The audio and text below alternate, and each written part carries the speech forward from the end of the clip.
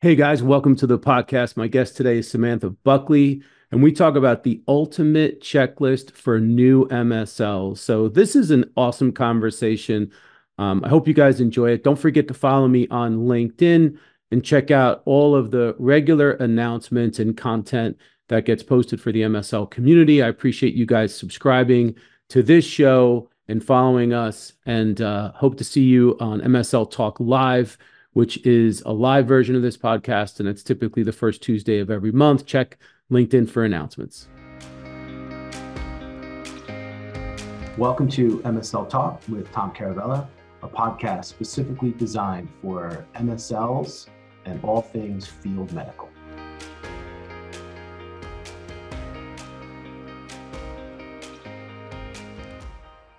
Hey, Sam, welcome to the podcast. Thanks for joining me.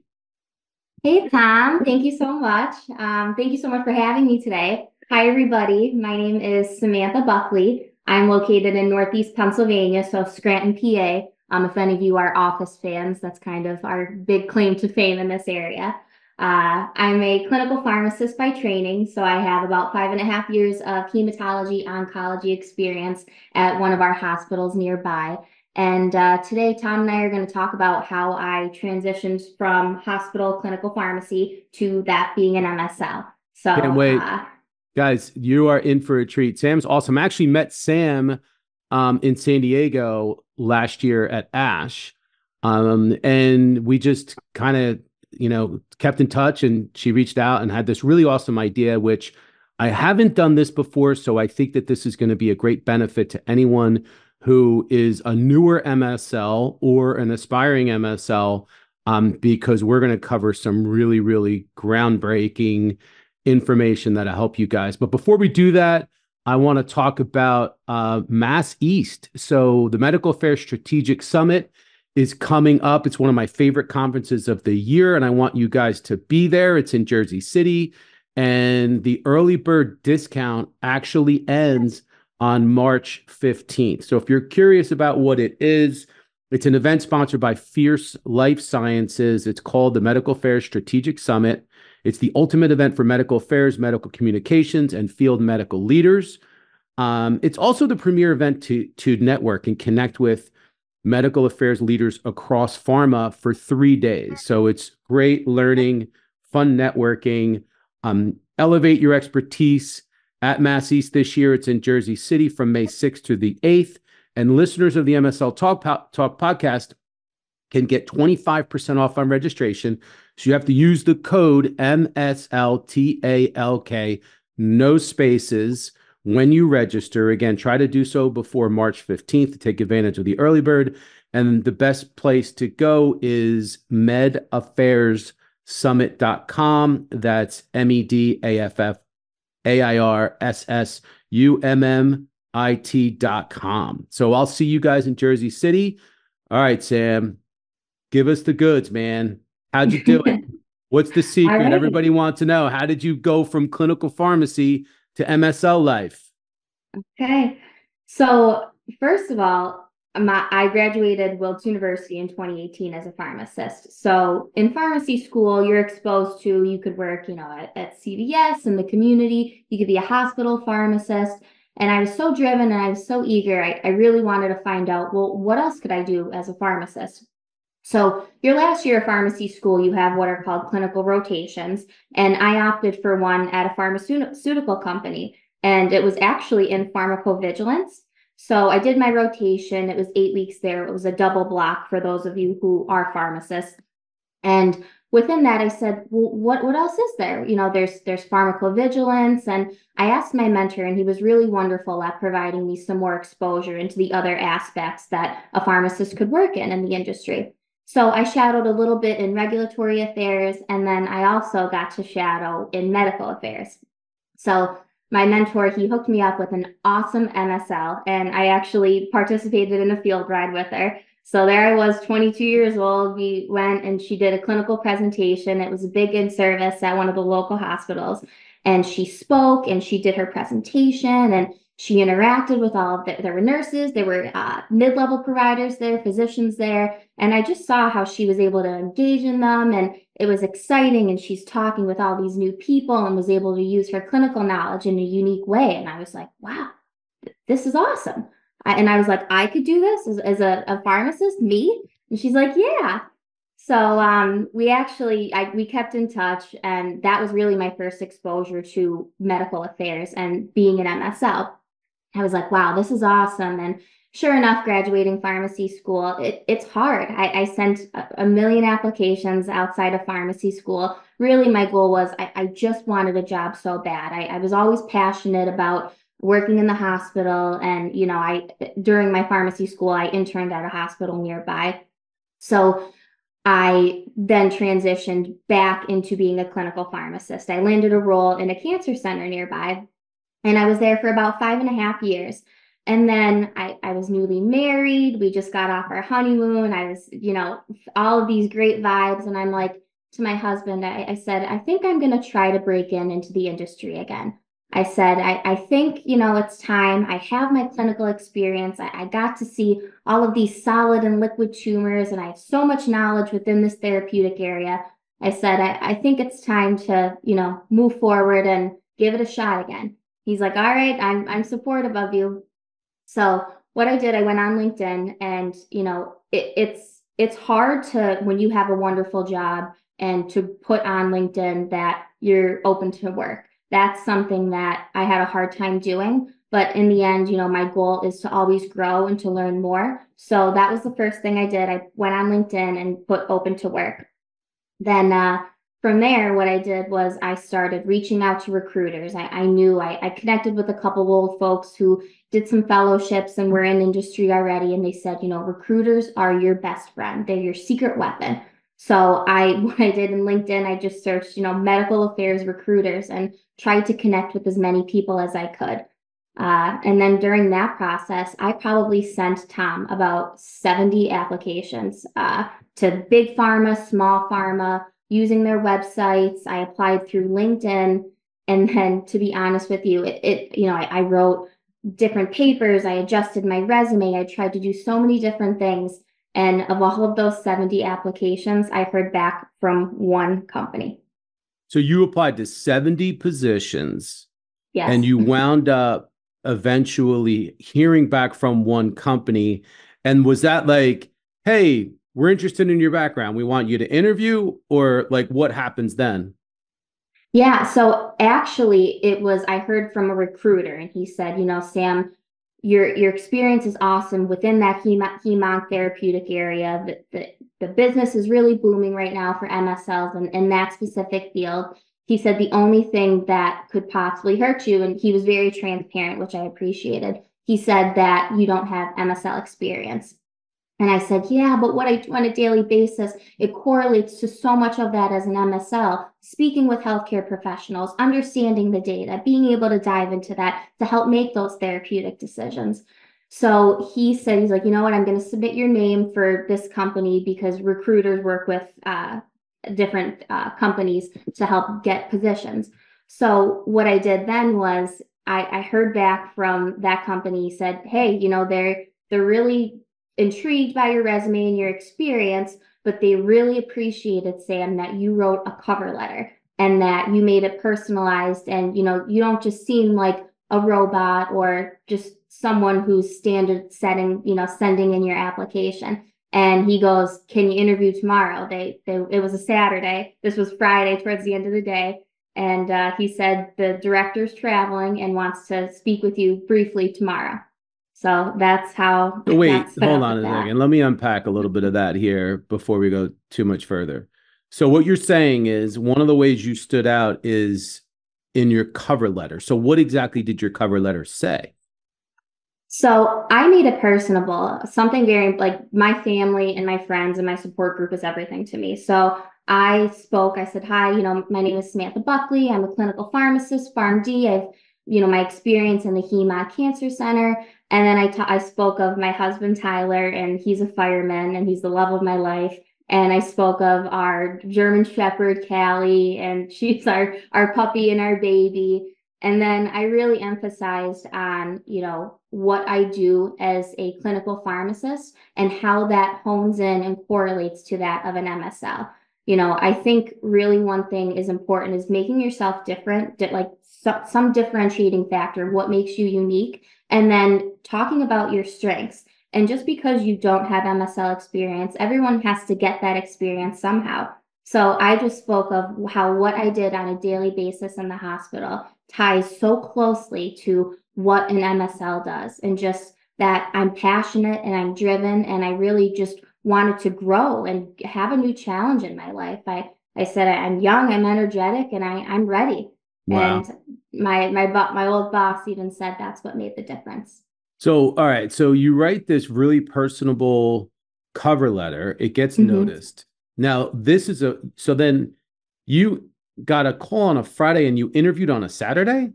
Yes. That's amazing. Yeah. I remember I had plans and I was like, everybody hold the Plans are phone. off. Plans are off. I have Weekends an canceled. interview. Yep. Let's get the office ready. We cleaned my office. I got my computer all downloaded and everything was ready. I think I was on the interview like a half hour early and I love it. That's it amazing. Well, congratulations. So you wind up getting the MSL position, right? yes. And then what happens next? Now you're like, oh, wow, be careful what you wish for. Now you become an MSL. So walk us through, because what we're going to talk about today is this checklist of what a new MSL should expect and what a new MSL should consider doing or how it works. So let's walk me through what happens right after you start.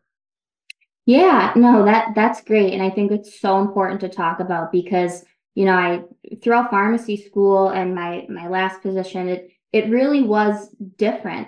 And like I said, you use those same skills. So the first process was simple. It's your first week, it's all the traditional onboarding and HR paperwork, very similar to like when you start any new job and they give you the policies and procedures. But with being an MSL and through my experience, what happens is you have to go through a certification. So what that means is depending on your therapeutic area, so mine was HEMONC, and depending on the product portfolio. So some companies you may just have one drug or you may be covering multiple drugs. You have to get certified in that drug and basically become the key expert on that product. So for me, my experience was I had 6 weeks of rigorous training, and throughout that, though, you have a great support team. So you not only, you're a team of MSLs. So you have your team of MSLs, you have your manager helping you. And what that is, so I had a series of modules. So you learn about the disease state, the drug, the competitor products, the different literature out there. It's really intense, but it's wonderful. And you almost feel like you're back in school again because you're sitting studying and then you have check-ins with your teammates and your managers, and you're learning how to not only understand and read the data, but then you also have to understand how to be able to effectively communicate that data. Awesome. So yeah, so then after certification, basically once you do all of that studying for 6 weeks, certification is a presentation and it's in front of usually your peers, leadership, and it's fair game. They could ask you basically any question and you need to confidently be able to answer it, or if you can't answer it, you need to be able to find the information and follow up, of course, after. Okay, so let's go back. So when you talk about this certification, the certification and the training are pretty much the same thing. So it's like you go through training for 6 weeks, and at the end of it, when you pass the training, then you're certified. Yeah, then you're certified in that product.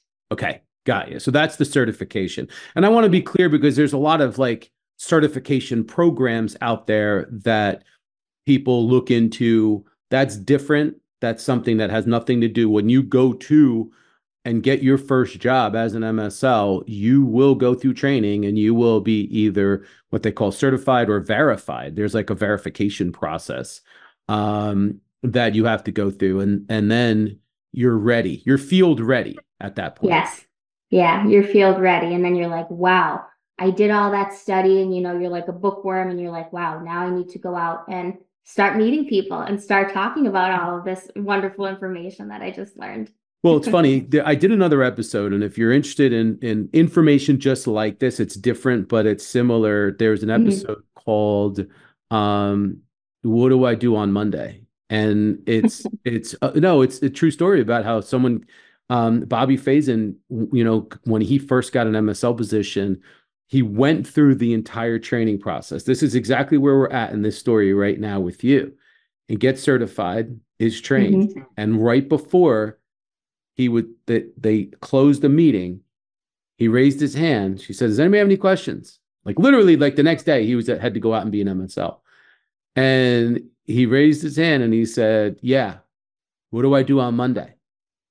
Because you get trained, and now it's like, okay, Yeah. now I got to be an MSL. So pick the story up from there. You get certified, you get trained, and now what happens after the training? Yeah, so I think there's two different components. I mean, there's the actual, okay, territory planning, doing a business plan, mapping out your KOLs. So that's one portion. And then the other portion is kind of, people talk about it as the art of MSLing, so how to be an MSL. So I think I'll start with actually the territory mapping and planning, because I think that's really important for new MSLs to understand, because you're so right. It's after you get trained and all of that studying, and now it's like, now what? Yeah. Well, so as far as territory mapping and planning, you basically do a business plan. And one of my wonderful mentors always says that as an MSL, you are the CEO of your territory. You're in charge of it. So, and she's totally right and spot on with that, because now, depending on what your territory, if you have multiple states, a smaller region, depending on the company, you need to be able to identify, okay, what are key institutions within that state and within that area. And then from there, there's this whole other process of, okay, identifying the different healthcare facilities and clinics and hospitals. And then, all right, who are the actual physicians within your therapeutic area? Are they tier 1, tier 2, tier 3 KOLs? And I'm sure some of you might be asking, you're wondering, what is a KOL? So it's a key opinion leader. And that just stands for someone who is very influential within, that your therapeutic area, who is out there prescribing. And then there's differences and variances between tier 1, tier 2, and tier 3 KOLs. Awesome. All right. So you you're getting out there. I love the CEO of your territory thing. I've definitely heard that before, and I think it's an awesome way to describe it, because I think that when you can establish yourself as an entrepreneur, almost an intrapreneur, like within a company, and you realize that you're responsible for the way your territory runs, you're going to handle it like it's your own business, which I think is awesome. So you have this network or these KOLs that you're responsible for, and you get out there, and now it's time to like really be an MSL. And I know that you and I talked about like there's an art to it, right? There's like the art of MSLing. So tell us how you've discovered some of those, some of that art form, and how it worked for you. Yeah, I think, I throughout my life, I've always been a people person, and I think that plays into your favor if you are more sociable and, really like talking to people. But I think one of the key things is really making that initial connection with a KOL. I think hands down, and I've had good meetings and I've had bad meetings. And the meetings that don't go as well, I always sit back and reflect and think, I wish I connected more with them in the beginning, or maybe I got nervous and dove into the data too much, or talked shop too much too quick. So I think, everyone's human at the end of the day, regardless if they're, the chief physician at this prestigious institute.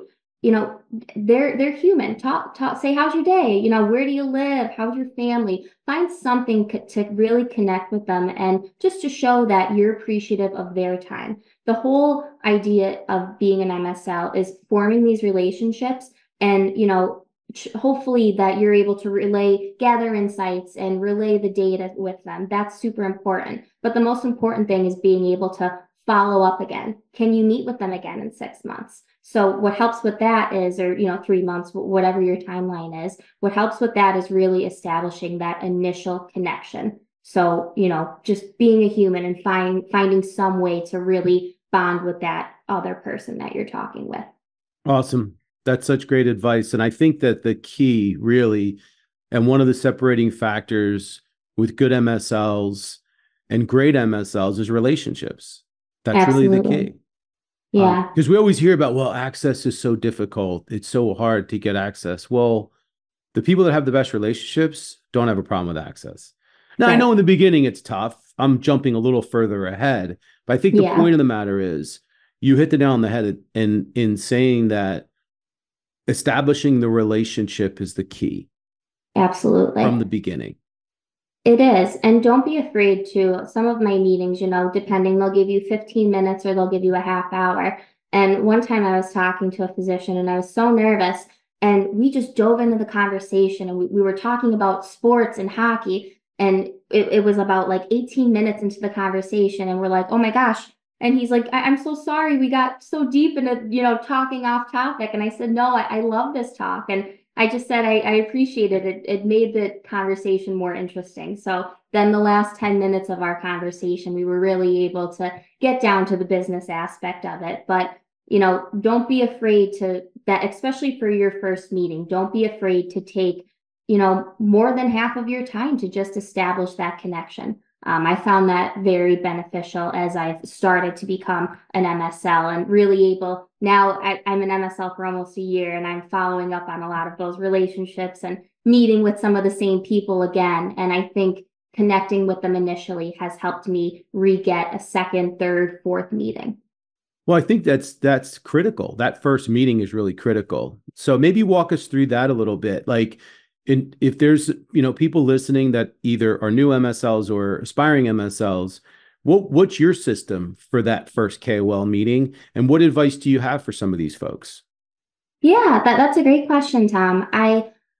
So I like to kind of break it down into three components for when I'm prepping for a meeting. So there's prepping for the meeting, so doing your homework. There's executing, so actually having the meeting. And then I like to say conquering. So after the meeting, that follow up and really reflection. So as far as prepping for the meeting, I think it's important that you do your homework and do your research on the KOL. Whether they spoke at a conference or whether they just published, depending on the physician or the healthcare provider, find something to show that you looked them up and you did your background work and what specialty they're in. I think that's very important.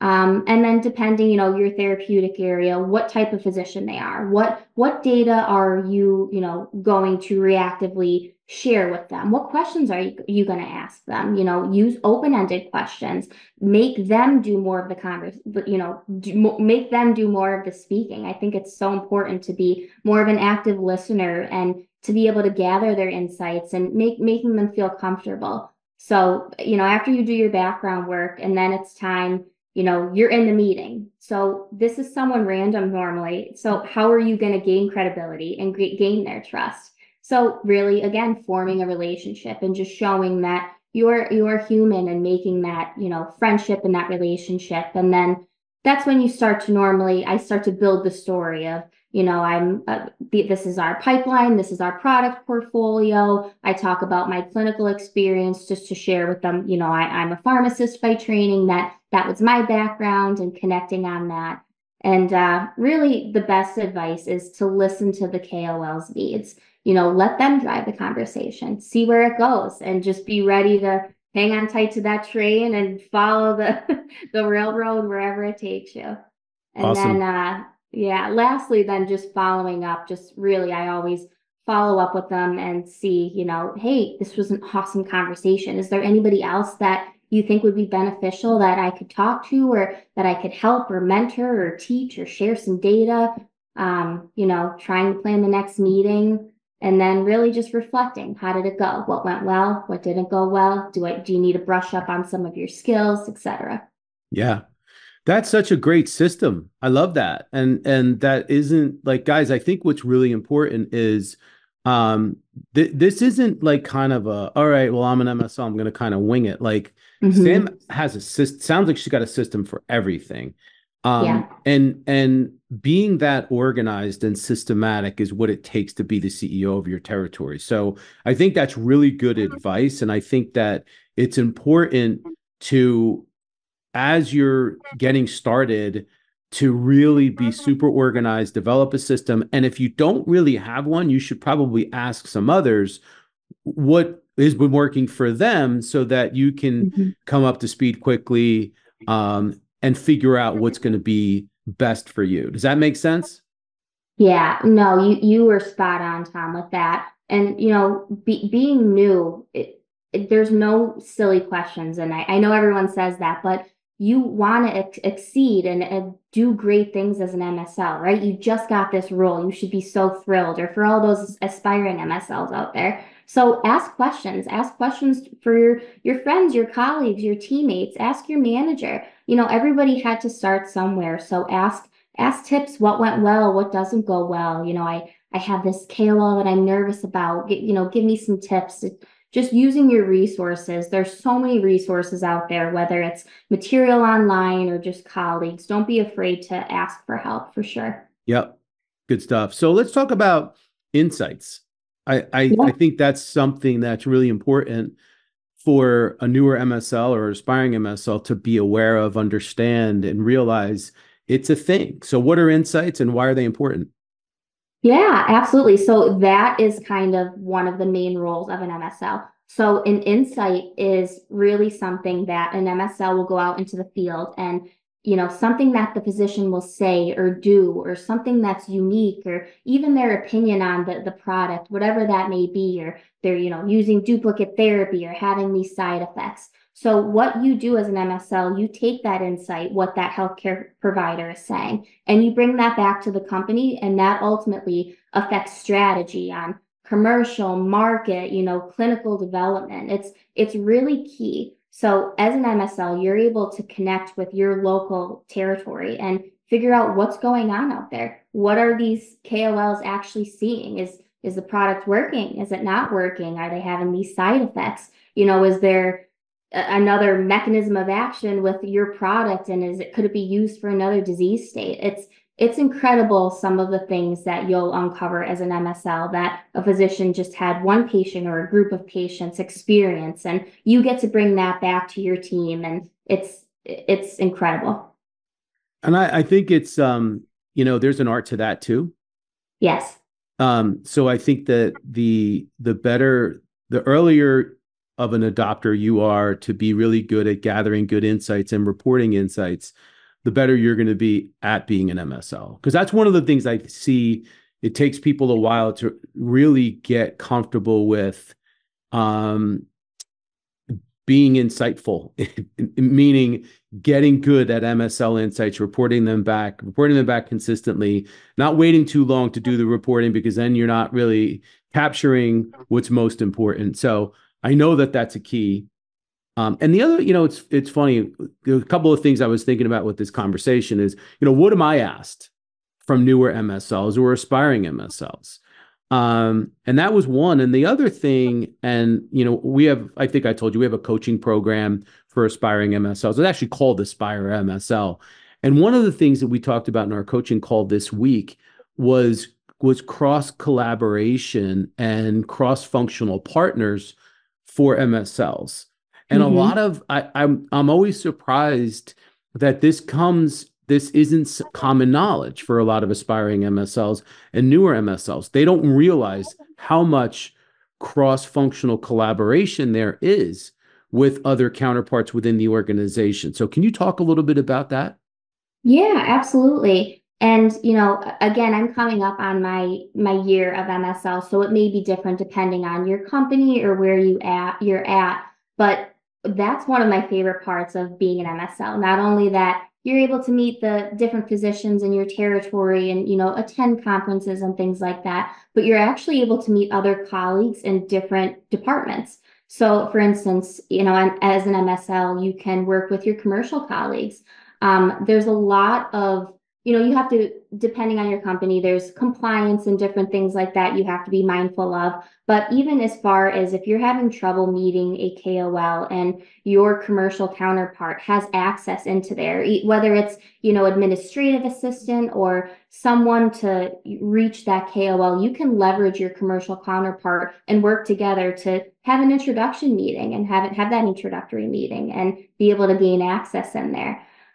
There's also, you could work with your regulatory counterparts on working on different PowerPoints and medical information. So there's medical affairs, and then there's also medical information. So they're the ones who actually create all of the field material for you as an MSL that you're able to use. And, whether it's your laptop or your PowerPoint, you're able to pull up the data fast and be able to speak to that on your laptop or computer. And so you get to work, if you, depending on your company, you could actually create that. I've had some experience actually creating some of the different field material and sharing my thoughts of, what should we put on this slide? Or so you could work with medical information and you could work with regulatory. And then I've also had the experience to work with some of our market access team. So they're some of the people who actually influence payers and, insurance companies, and depending on the institution, and that is, to me, that is so important and such an awesome experience, because when you work with market access as an MSL, you not only have to be able to share the data and understand it and communicate it, but you need to effectively and strategically share the data, because you're speaking to these payers who it could ultimately affect their formulary. Are they only prescribing your agent for X, Y, and Z when your agent has multiple therapeutic areas or off label, or, the guidelines were just updated. So you can go in as an MSL and, just wow them and share that information and update them. And that could ultimately affect their formulary, which then could trickle down to millions of patients. So really helping expand access for your drug. That's one of my favorite things to do. Well, I could tell you just from hearing you, I'm sure you're very good at it. And guys, I wish you really should watch this on YouTube. If you're listening to this now, watch this on YouTube, because you have to see Sam's face. Like, she lights up when she talks about being an MSL. Sam, tell everybody, you obviously love what you do, and you said that to me. So share your feelings about this profession. Yeah, I do. It's funny. A lot of my old colleagues and coworkers will call and say, Sam, how'd you break in? You're one of maybe one or two folks from our pharmacy class that broke in. How'd you do it? And I actually just talked to one of my old classmates. We haven't spoke maybe in 6 years, and we connected last week. And he's like, thank you so much. I really appreciate all of the advice, and I'm going to utilize all of these tips. And then he starts laughing and he goes, I could just tell in your voice how happy you are and how much you enjoy your job. And I said, it's the most incredible, rewarding job, I think, in the world, especially for a pharmacist. You're utilizing all of the skills that you learned in school and that you've learned on the job, whether you've done clinical pharmacy. And now you're able to take that and share that data and interact with people and from all over, travel to new places, and just have a broader impact. And it makes me proud to say that I'm an MSL and that I get to do this every day. So for all of you new folks out there, don't give up. I mean, like I said, I submitted over 70 applications. It's a lot of hours put in, but all it takes is, someone to give you a shot. And I think it's the best career in the world. You're an inspiration, Sam. You really are. And you did an amazing job today on this podcast. And I thank you for sharing your story and all of your amazing insights. I really wish you all the best. And I think you're going to be a killer. You're going to be a MSL superstar. Thank you. I hope that's the goal. And thank you, Tom, just for today and for your, I remember graduating school, and when I was at that first pharmaceutical department, she goes, have you ever heard of Tom Carvella? I was 22 years old. I said, no. She's like, follow him on LinkedIn. So, you have just been an inspiration and a mentor, and throughout all of your podcasts and everything that you do to support the field of medical affairs. Thank you. Thank you for helping people like us.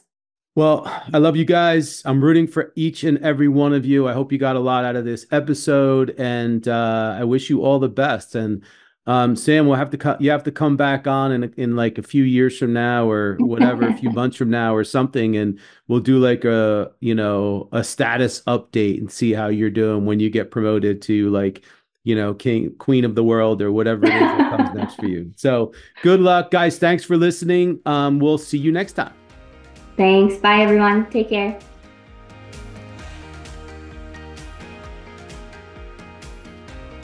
Thank you so much for listening to the show. And if you enjoyed it, please subscribe so that you don't miss an episode in the future. And feel free to leave a rating or a review or a comment. Thanks again, and we look forward to seeing you soon.